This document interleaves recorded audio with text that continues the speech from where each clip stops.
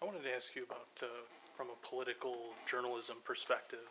Obviously, there's been a lot of changes, especially in the last decade, with how reporting, goes on with the internet and, of course, social media.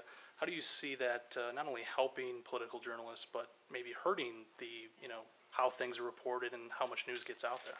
The immediacy of journalism and the 24-hour news, it's now the 24-second news cycle, has huge pluses and huge minuses.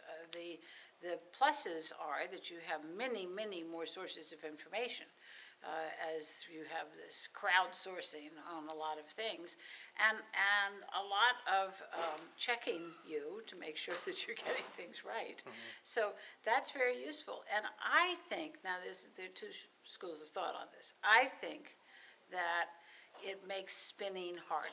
I think that it's harder for a candidate's operatives to try to say, here's how the debate went, when you're sitting there looking at how 10,000 people thought the debate went.